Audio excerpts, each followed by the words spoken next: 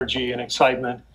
And then, practice went well. I mean, this is the first practice coming off an ACL injury and, a year and a half absence. So I didn't expect him to be in top shape, top form. And he was not, but, he moved well, and it's a good first step. We didn't scrimmage. We haven't had a 5-on-5 scrimmage yet. We're trying to ease into it because of the long layoff. But Klay got a lot of good work in, and I think he was able to gauge kind of where he is right now and what he needs to do going forward. Was he his usual boisterous, talkative self? No, actually, he was kind of quiet. He did yawn one time really loudly when I was talking to the team, so nothing's changed that much. But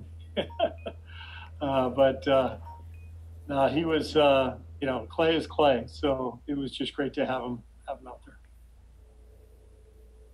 When you do scrimmage, do you expect him to be just, I guess, a part of it without any worries? I'm sorry, Anthony said, do I expect him to be what? Just like take part in it, no worries. Yeah, sure, just like any other player.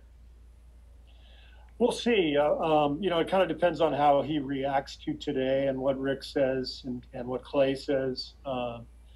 Just kind of have to take it step by step.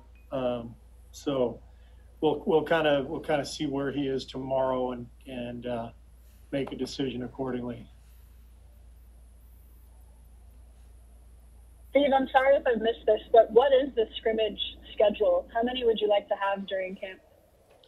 Everything is just day to day, Gareth. I don't even know. I don't have a number in mind. It's really more that I'm working with Rick every day. We meet every morning and after every practice to talk about the workload. The guys are wearing the Catapult system under their jerseys so that we can track their conditioning, their heart rates, everything that we can see during their workouts allows us to see where they are, how quick they can recover, that sort of thing.